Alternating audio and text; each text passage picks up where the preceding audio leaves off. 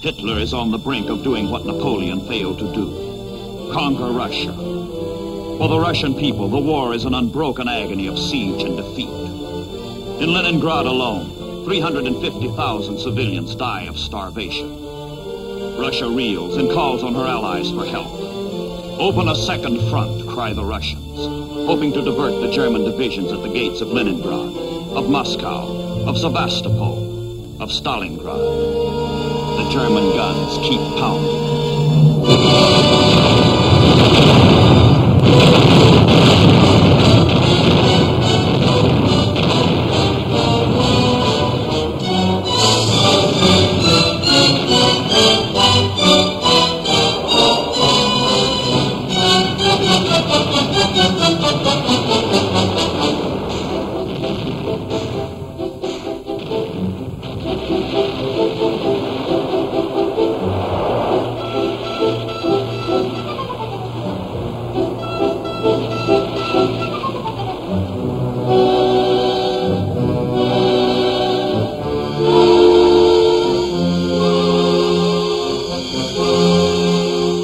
Washington, the Russian appeal comes in a black hour. Everywhere there is victory for the Axis. Nowhere can the democracies do more than hold their own. Action, bold, decisive action, can no longer be delayed. Roosevelt and Churchill must strike. But where? How? The statesmen of democracy ponder the issues and decide. Invasion, a second front. The orders go out to America, to England. The transatlantic planning begins. Target, top secret. In England, General Eisenhower, newly appointed American commander for Europe, directs the overall strategy. The United States has been at war only a few months, and her means as yet are limited. The Marines on Guadalcanal need all they can get. But the pressure of events is inexorable. The Allies cannot wait, and time will not wait.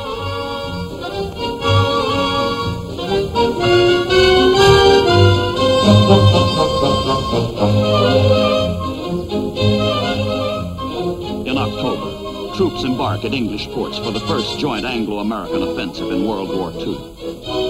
The troops do not know their mission. They do not know that they are one prong of a sweeping double thrust at the Axis in North Africa. The secret course is south, into the Mediterranean.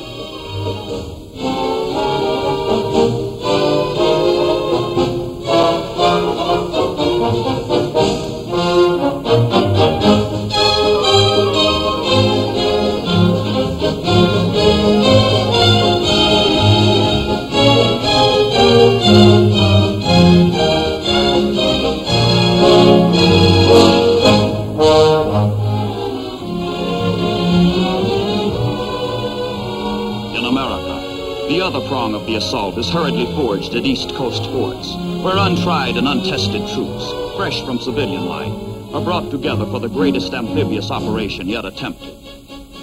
4,000 miles of hostile sea lie between the crystal sands of Virginia, the granite rocks of Maine, and the far shore of North Africa. Many of the men have never heard of their destination, Casablanca, on French Morocco's west coast.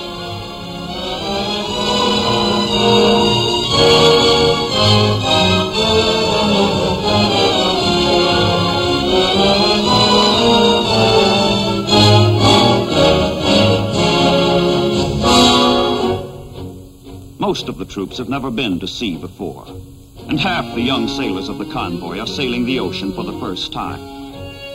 The Allies hope to trump some Axis tricks in a bold move which skeptics call premature.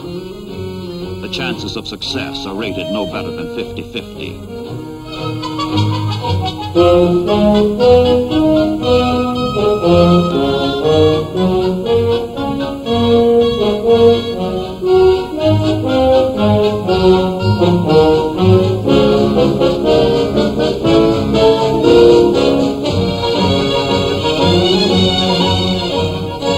Admiral Hewitt commands the American task force.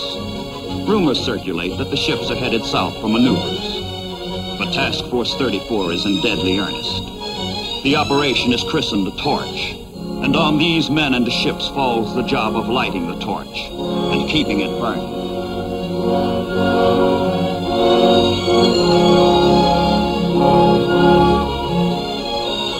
From America, from England, 650 ships and the 2 convoys plod their precarious way, converging slowly on the whole northwest corner of Africa, moving jointly toward the target. Zigzagging past the submarine packs by day, steaming straight by night, the ships make the longest voyage ever ventured by an amphibious force. Get the soldiers across the vast and perilous sea safely. Land them on the barren and uncertain beaches safely. That is the sailor's job.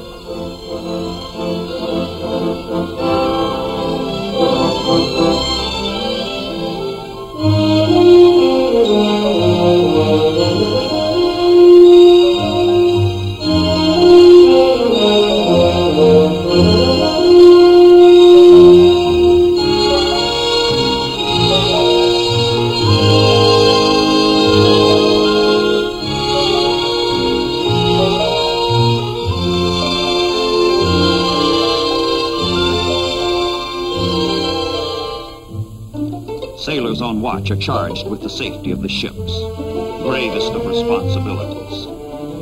But in the transports, the troops have little to do except relax, fool around, wait, and try to forget what is ahead.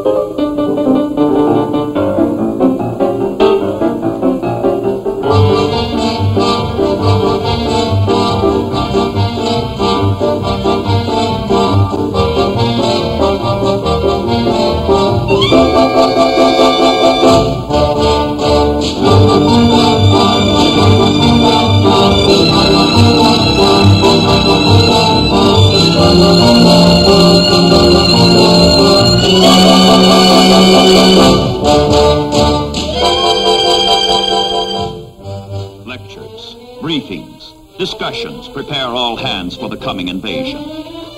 The Americans come as friends, but to crush Germany and thereby help Russia, they must first wrest bases from France, a friend. The French Vichy government in Europe has pledged itself to defend its African colonies against all. But whether the French will resist Americans, how violently they will react, none can say. So the friendly convoy must sneak toward shore like an enemy.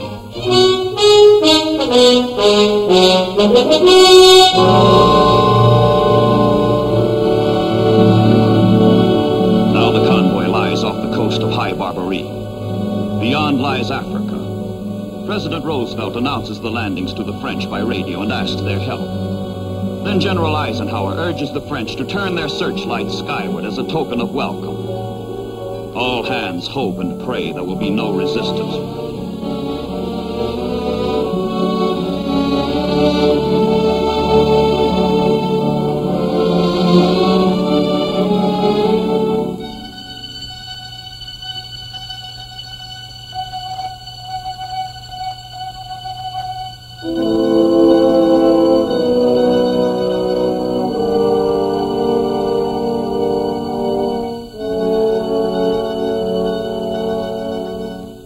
H hour comes in the hazy dawn of November 8th, 1942. The troops go ashore, still uncertain whether they will be welcomed or resisted, embraced or shot.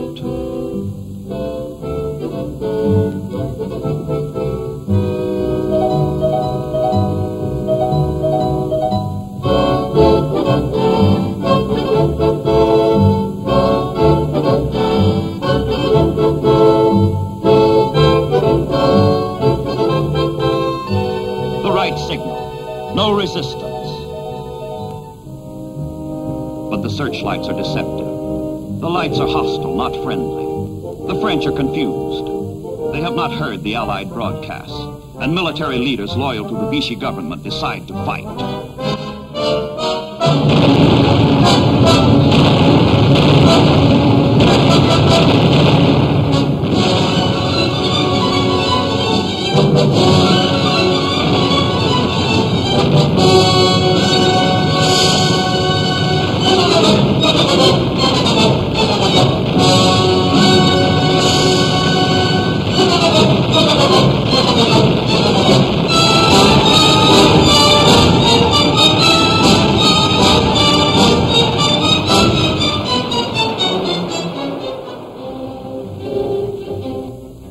For the landing troops, no doubt remains now.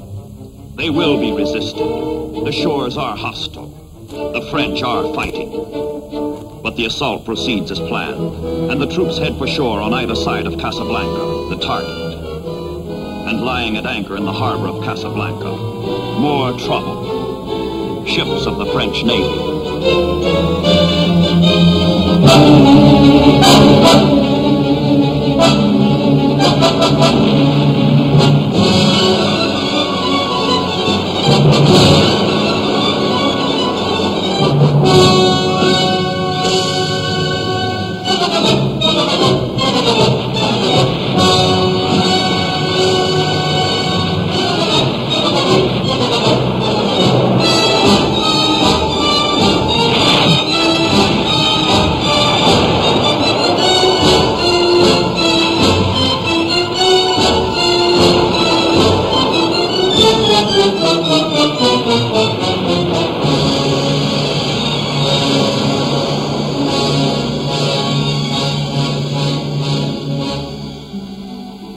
Casablanca continues for 3 bitter days before the Vichy French surrender, and the Free French and their American allies take over.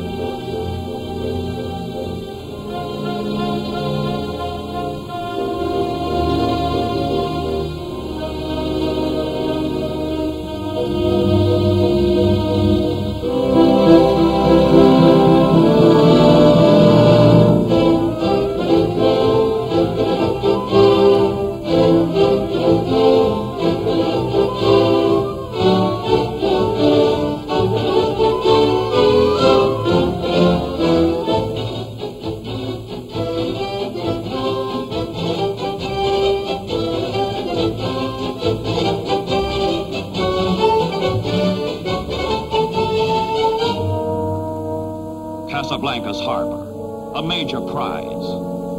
But the victory is not without sorrow. Americans and French who have fallen fighting one another are buried side by side.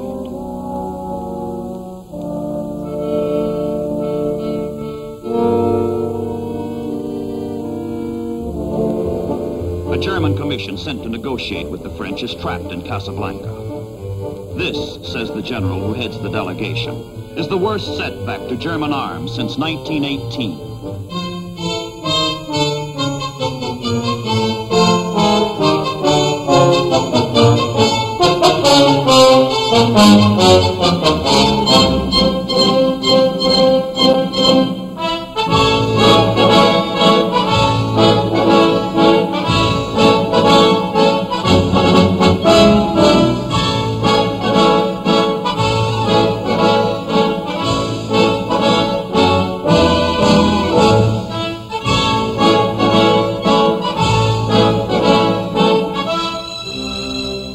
Meanwhile, the second Allied convoy slips through the Straits of Gibraltar and steams eastward for Oran and Algiers. In Oran, there are vital airfields and an important road network.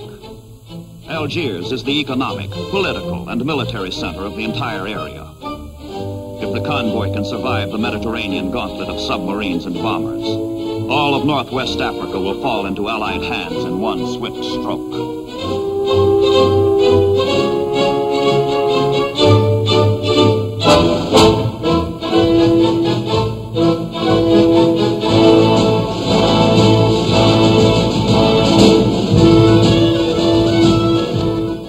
With some help from the French, the tactics work. The landings are the first major Allied victory in the war against the Axis. 3 days after the first troops touch the beaches, French North Africa is a fighting ally. The French themselves are now free to join the march against the common enemy.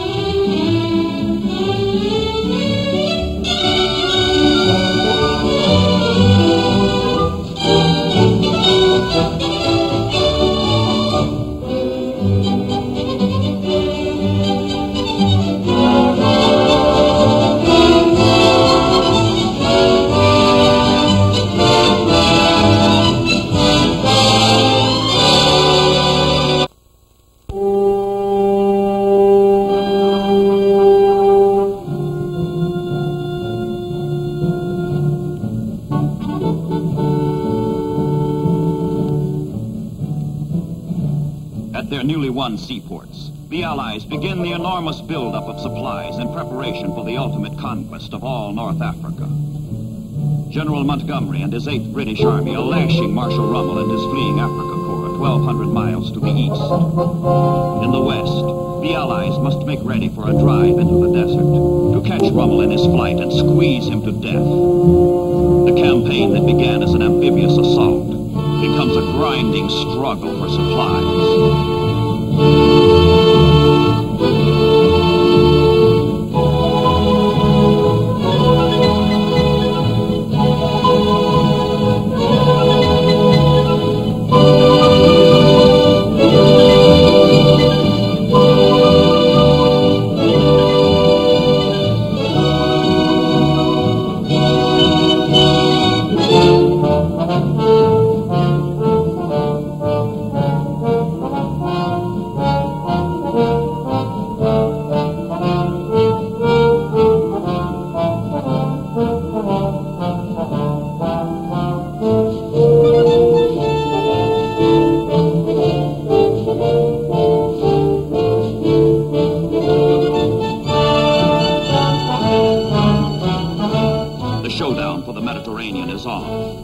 All supplies, all Allied soldiers must be brought in by ship. The campaign depends on the ports and the navies that control them.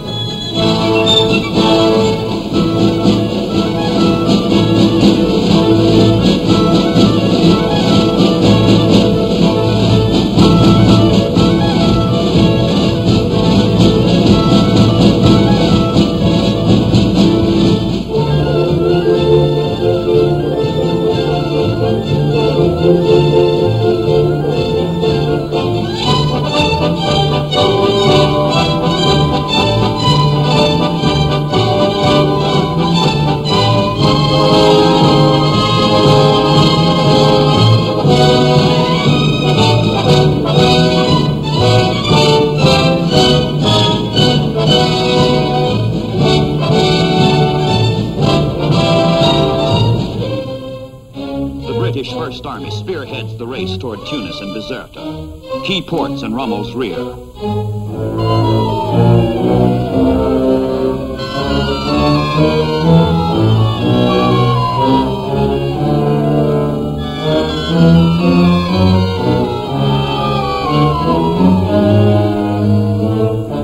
But the Desert Fox and his unbroken Africa Corps reach Tunisia first, checking the Allied move and nullifying the chance for a quick German defeat. Rommel's dream of taking Suez is shattered, but the Nazis still have a firm grip on North Africa. they will not let go. Into Tunisia, across the Mediterranean narrows from Sicily, the Axis High Command sends streams of transport planes to reinforce Rommel. Swiftly, efficiently, the Axis begins its own build-up to counter the Allies.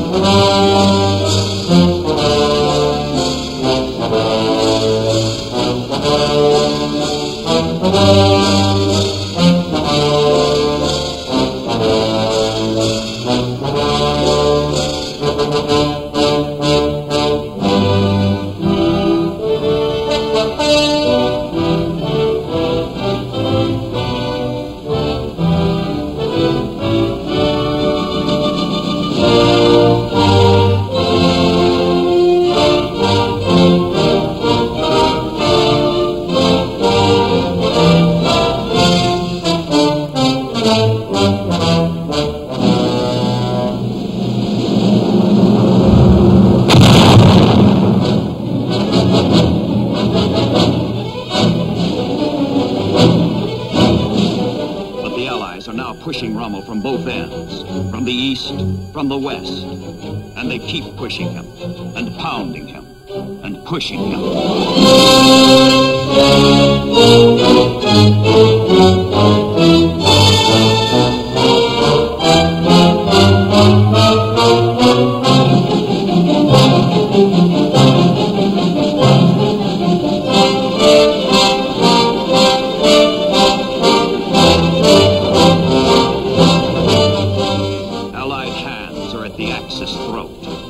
The pincers close. The sands run out for Rommel.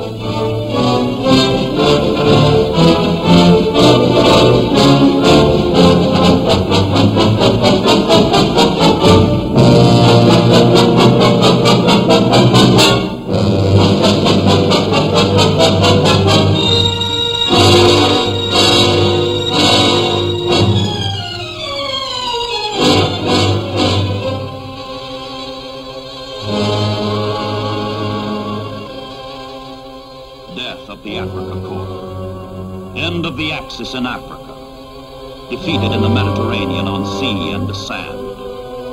Its obituary is written in the names of supply ports which it could not hold, which marked the road to disaster. Alexandria, El Alamein, El Daba, Mersa Matruh, Sidi Barani, Saloum, Bardia, Tobruk, Gazala, Derna, Benghazi, El Agela, Sirte, Guerat, Misurata, Homs, Tripoli, Sfax, Sousse, Cape Bon, Tunis, Bizerta.